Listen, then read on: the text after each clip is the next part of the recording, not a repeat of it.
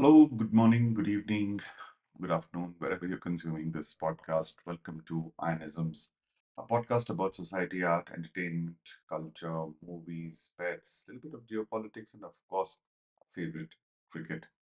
As always, this is a simple, straight talk, slow burn. If this is something that floats your boat, then this is an episode you might want to put on your headphones, sit back and relax and listen to it. Give it a patient here. And you guessed it, we are going to discuss about the one day World Cup campaign. And more importantly, you might think, well, so much of it has been done and dusted and spoken about. What is it that we're going to do differently? Well, my goal is to touch upon not just the match, but the 360-degree elements and components that surround it, and then share with you my views on how these elements impact a match, a predicament, a mindset, maybe perhaps and even an outcome, and so on and so forth. So it'll be a multiple components that I'll do a little bit of deep dive in. And I deliberately delayed airing this episode because I wanted to settle down with the emotions, make peace with the fact that you can't never really get over it as a true cricket lover and true admirer of Indian cricket. But the thing is, you have a Monday and you get on with life and you get refocus from one way or the other while it's like this back burner thing which is in your mind and it keeps going. I guess that's how it's going to be. Can't do anything about it right now. And so I'm not trying to process it so much that, then we kind of think what else could have been done and that kind of stuff, right? So making peace with it in some sense. So without further ado, let's jump right in. So couple of things. So let me give you the outline. I'm going to talk about not just the match, the mindset, the predicament, the crowd, the pitch, the geopolitics of it, the economics of it, the economy angle to it, the cultural aspect of it, the international cross culture, cross cultural impact of it. So pick one or two points from each of these points. But right off the bat, let's zoom out completely and talk about, are we ready? This is with reference to global culture versus Indian culture. My question to you, and I'd love to know some answers and thoughts. Are we as a country ready to align with how uh, global culture is set? I know this is a loaded statement. Now, there will be the counter nationalist argument that why should we become like how the world is? We are the way we are, and the world should become us, or world should get used to the way we are. I mean, I'll draw a parallel analogy with movies. There is Hollywood, which a lot of the other film producing nations try to emulate and raise the bar, or maybe they're of similar style um, of thinking and all that. Indian movies and largely Hindi film movies, Bollywood in specific, has stubbornly retained its culture or the way or the style of masala that they wanted to do. So this is how we are. This is what we are. We are making movies for our consumption. There is no global outlook to it. And I'm making again a very broad, big statement here. What they are saying is this is our culture, and having, you know, balancing the artistry versus the star power, there will be lots of fans, and there's a generation of people who have gone on to uh, get used to that. This is our culture. I'm going to go and praise the star.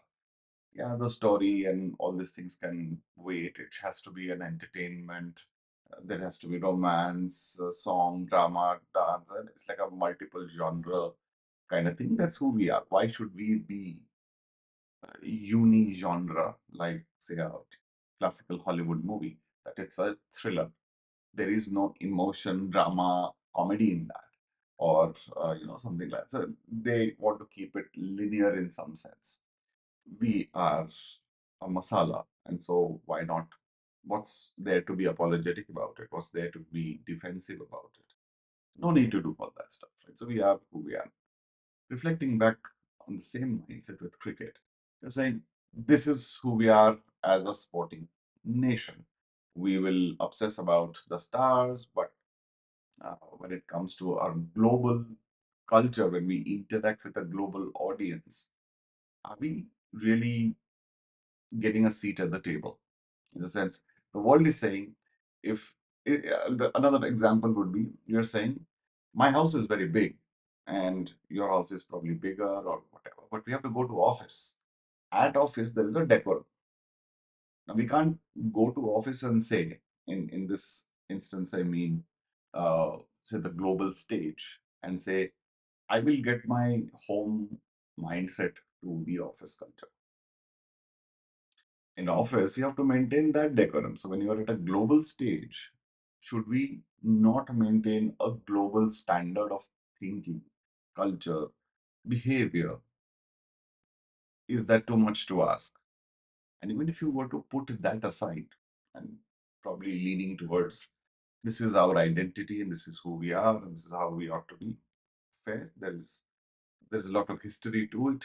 There has been 250 years of colonialism. There has been oppression. There has been all that. It's our time in the sun. And if we are emerging into our own identity, it's a transition, and people will take a very macro look at it and say, yeah, this is a transitory phase, which is fine. But the world is, as we see it, has moved on very rapidly. In 2023, you're looking at a certain aspect of standard acceptable practices in sport. Take tennis, take golf, take football, any competitive sport. The opposition plays well. It is customary to appreciate a game well played, a shot well made. You have to appreciate that the other party is there to win. They're just not there to make you look good. And so I'll start with the cultural question that all of many of us have had is we are a rising superpower. There is no denying that. Lot you will hear, and I'm sure you've already heard, a lot of commentary around how India is a global economic giant and in 3 years' time or 4 years' time will be at number three and all that. How is that translating into the maturity of the average crowd? Every country will have the elite and the underprivileged, but we're talking about the majority of the average people in the middle, if you will, the middle of the bell curve, because that is the mass crowd. When you say the mass crowd from one region to another region, in a sporting event, do you find a lot of difference? Like in football, if Brazil is playing against Argentina or Germany playing against England, when there is a good play, there is fierce rivalry, fierce passion towards their team. But at the end of the match, both the supporters stand up and appreciate and clap. The stadium, I mean, I might be wrong. There's always an exception on internet that, oh, you said this, but this happened. But the stadium would empty out when the opposition won and probably the favored team, the home team, lost. It's not uncommon in sport. So sometimes when this was unfolding in Ahmedabad, I was thinking, are we culturally ready yet to be at the global stage? I guess that was a long drawn way of saying it. Are we culturally ready to be at the office? Or are we saying, I don't know how to be at the office or in a formal environment? But a lot of the people now, I can understand, say, pre-90s, where there was limited travel or only a few could travel. Now, the percentage of people who get an international exposure is significantly higher. So they know how crowds behave. There is an element of maturity, there is an element of mutual respect, there's an element of appreciation that, hey, well played, you had a good day. And we, in the name of passion, are we trading off compassion? Are we trading off respect for the game, respect for the player? Are we trading off the very cricketing sense that, hey, somebody did well, appreciate that? There's nothing wrong in being emotive about your expression, about your passion, nothing wrong with it. But it does not have to be at the cost of somebody else's demotion or disrespect, for lack of a better expression there. So, my first observation around the cultural impact of India in the global stage was, why is it that we are not growing and maturing as an audience? We have now had enough of international exposure playing in different regions, South Africa, New Zealand, Australia, England. We follow cricket very closely. There's a bigger, deeper understanding at a street level, which is very good for the sport. But when it comes to collective presence in the crowd, my first observation was we are not yet comfortable acknowledging someone else doing well. And that worries me from a sporting maturity standpoint. That said, there have been instances, and people cite the Chennai test, people cite the Chennai crowd or the Kolkata crowd, and there have been mixed instances, instances where Kolkata crowd has behaved oddly and then very favorably and all that. The Hyderabad crowd was very well behaved. The Mumbai crowd always has been the cosmopolitan neutral crowd. But other than that, you largely get the impression that I only know my team. I only know, I only feel happy if they do well. And it's just me. But if you're a true sports lover, it's about the game, right? And your knowledge of the game, your understanding of the game. So, is it a fair assessment that the large part of the audience is there for entertainment versus appreciating the sport?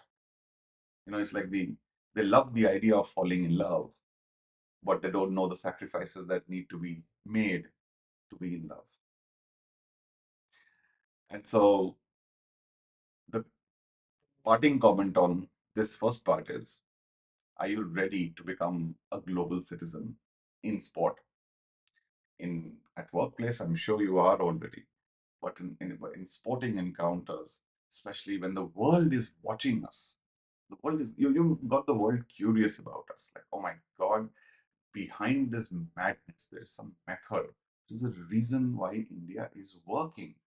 And that's a powerful statement. India is working. And how is it working? It's probably where the global world, the global powers that be are wondering that, oh my God, they are doing something which we don't get and we want to know. And when they do make that jump, they realize that, well, there is a lot of chaos there. Culturally, it's very different from rest of the world in general. So now we are a developing economy. In a few years, we should be a developed economy. Will we also culturally be as developed is the question to ask. Next point. Let's talk about the cricketing sense, and it's a subset of the it's a subset of the uh, cultural divide. We all saw what reception Team Australia got on there. They took it as, yeah, if we win, great. If we don't win, that's okay. It's not that the sport is lesser loved. It was probably not even front page news in many places there, and half of the team is here. And yes, I know we can all blame it on the fact that this is how the boards have scheduled the matches and everything. But it also tells you that when you are fairly relaxed about it, when you know that everything is going to be against you and you can't fight it out, you play with a sense of abandon. You just abandon your inhibitions. You just let your fears go away. And that when you start to play fearless cricket, then results are more favorable than unfavorable. And that's exactly what happened with Team Australia, in my limited understanding of cricket, of course. They, they inspected the pitch, they saw the crowd, they saw the way the whole tournament was, built around making sure that India gets all the importance and limelight. Even there was a cultural show before India Pakistan match, almost to say that the rest of the teams don't matter, and they know that BCCI governs world cricket. They know that uh, everything. So they kind of, I guess, I don't know if I can use this word for a team like Australia. It's like rile them up. Like, now there are 10 things against us. We can't do jack shit about it. Let's not worry about it. Let's throw it out of the window. And then just go out there and worry about this 22 yards and the bat and the ball. And then deal with it. And in the event if we lose, anyways, there are 10 things that were against us, genuine things, not as an excuse.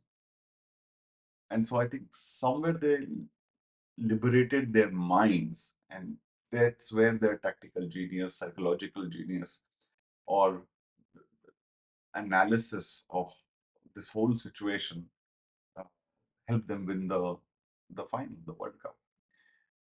I would not call it that they got lucky. I think I am hearing from some quarters, oh, it was just this one-off case where they just got lucky. Oh, but after they lost those two matches, you could see that they're getting switched on. It was not like full blown, like from first gear to fourth gear. It's coming, it's coming there, because the if you notice some of the body language, the little bit of swag, a little bit of the banter started coming in, and the guys are enjoying amongst themselves. Whereas Team India, albeit playing, probably a Delta X better cricket, came across like a team on a mission. I have to do that. Now, you'd argue that what's wrong with that? What's wrong in being serious about your World Cup campaign? Uh, and many people, and especially the World Cup champions, will tell you this, that as much as you have to be determined to win it, you have to also be relaxed about it. Might sound very counterintuitive, I know. But the idea is to be comfortable with the journey as much as the passion for it has to be there. You can win the World Cup getting into VK mode, as in the turbo charge, that kind of stuff. You can also win the World Cup in MS mode. So we'll get there. So it really doesn't matter how you, if whatever floats your boat, right?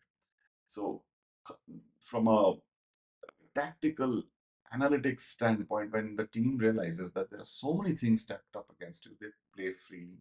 And that freedom that they display as body language translates as pressure to the opposition.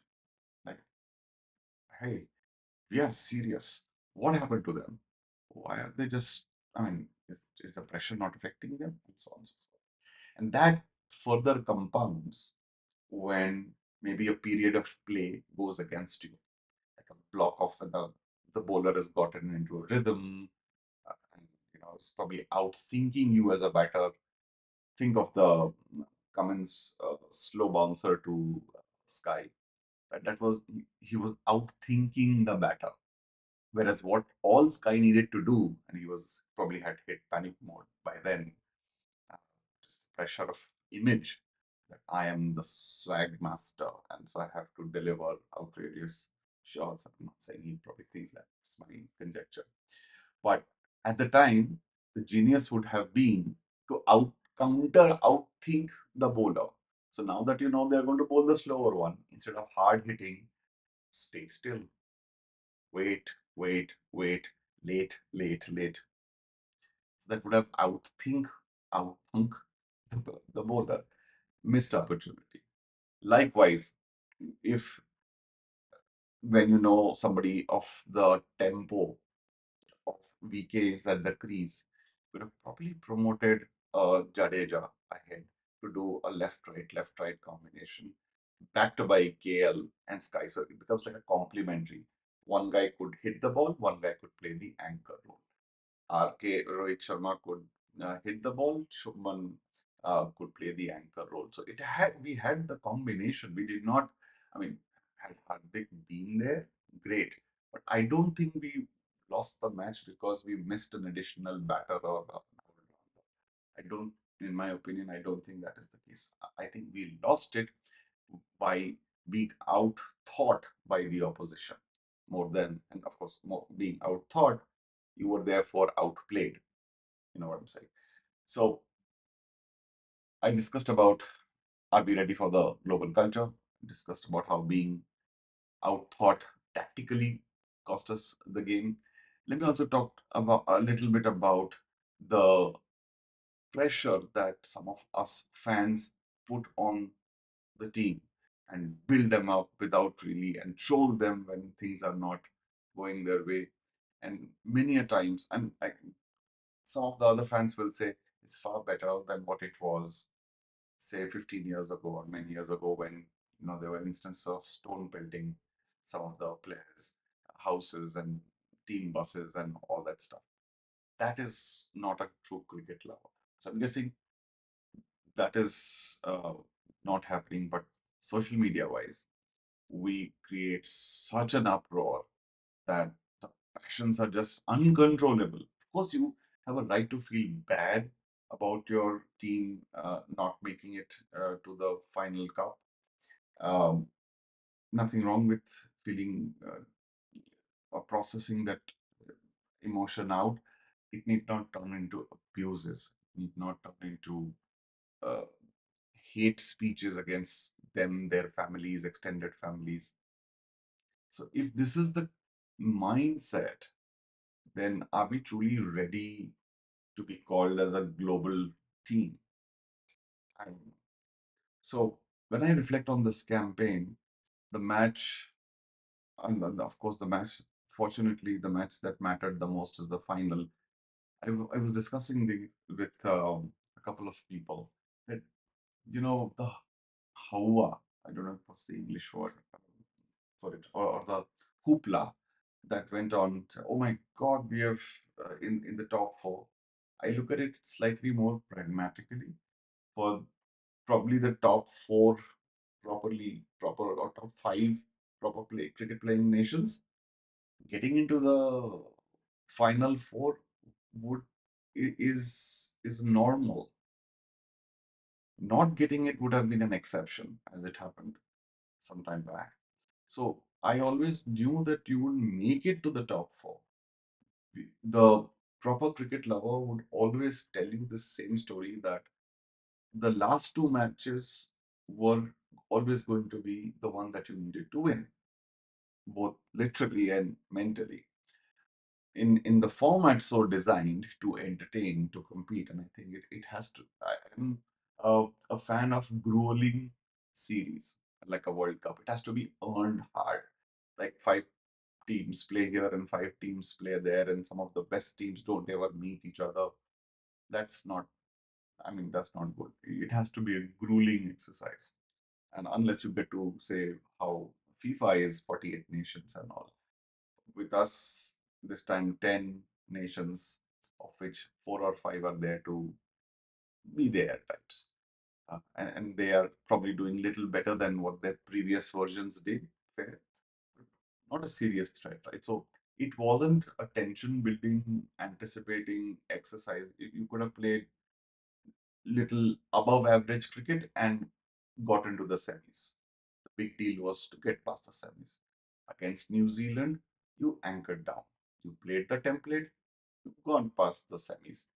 That was a big jinx breaker. That was a big momentum breaker. If you go look back to the T20 World Cup in Australia, I think, where the match against Pakistan, which was a humdinger of a match, gave such a boost, such a thump.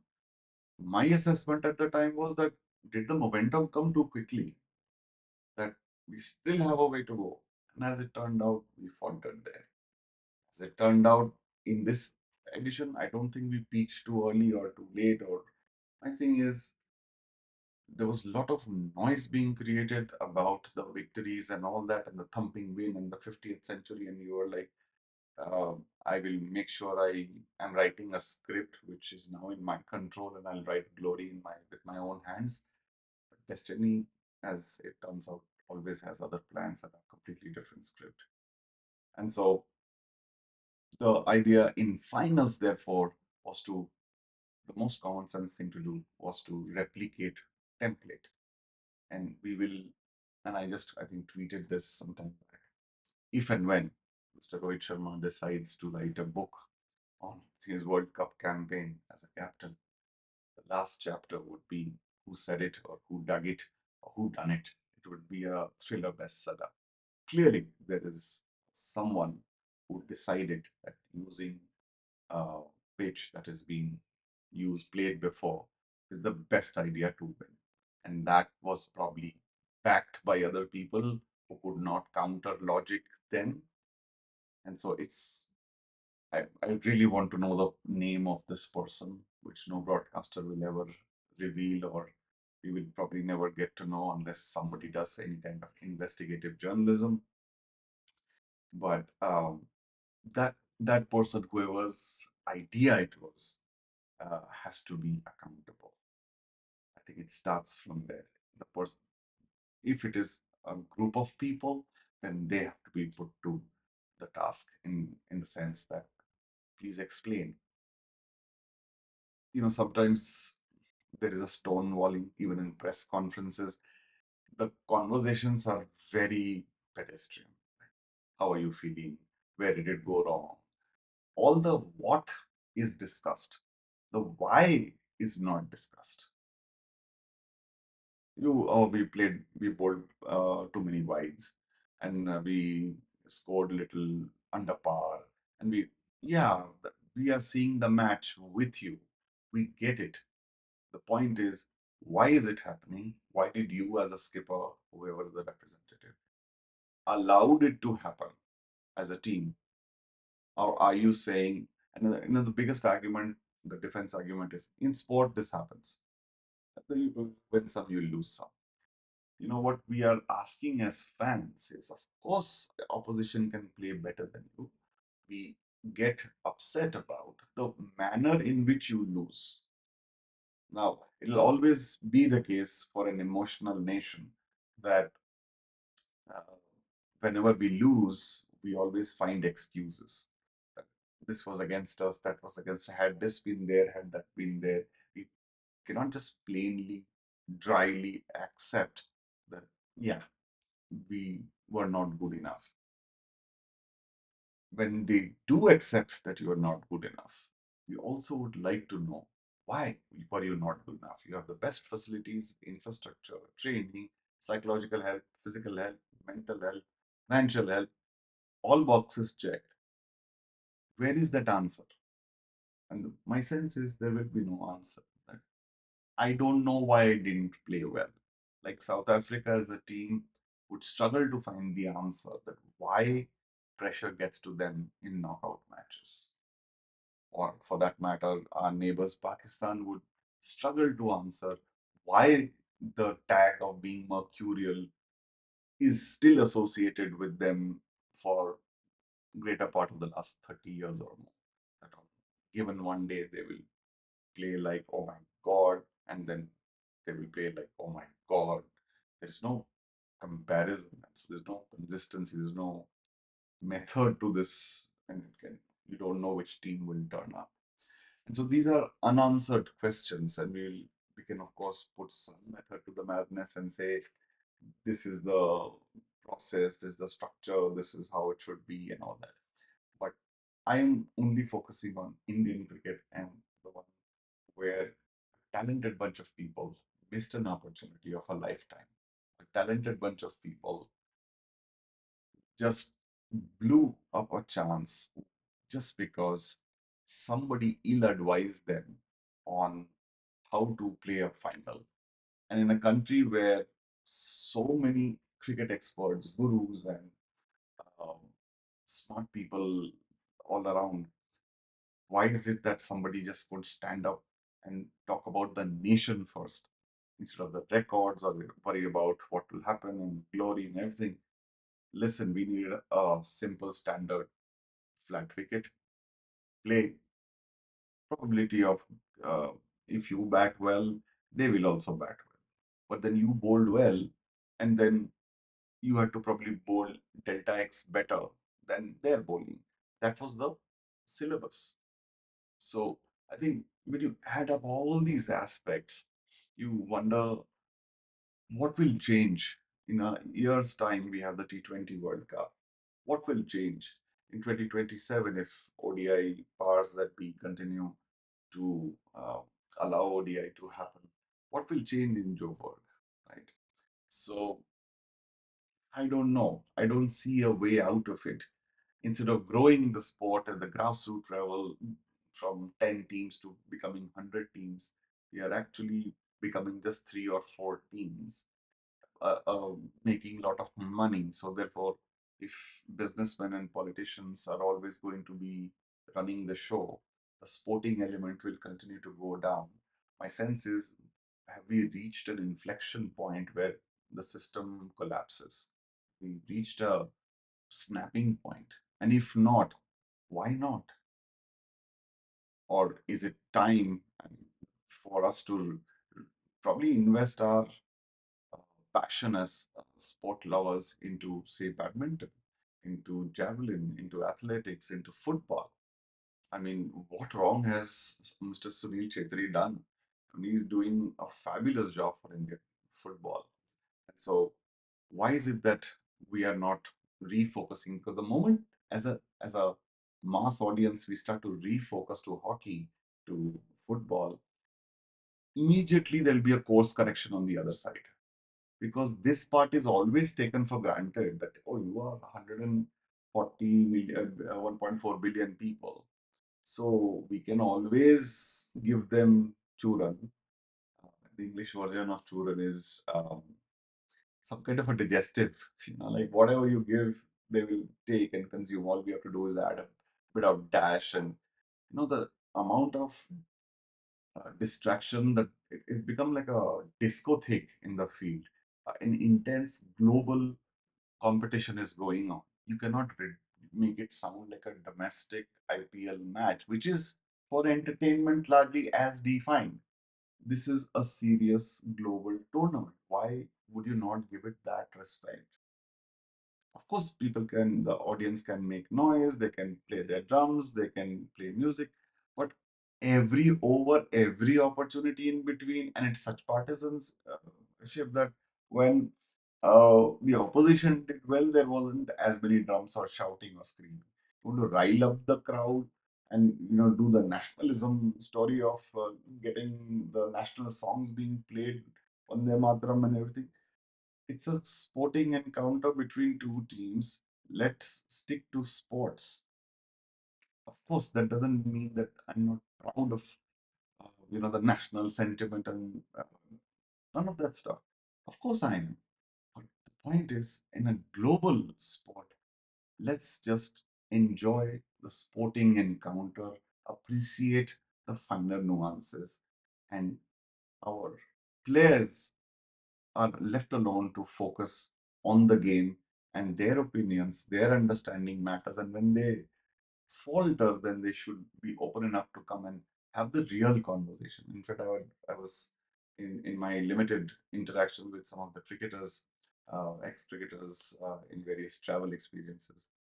I've often asked them and requested them, and if any of you are listening to this, is to do a top 10 questions, top 10 tough questions on Indian cricket, which are never asked on a press conference or a broadcast or on any of the media or anything. What are the top 10 questions? Love to hear that episode in depth, in detail. No mumbo jumbo, straight talk. There's so many things, the stakes are so high, so much of stuff that is riding on it. My sense is that episode will never come.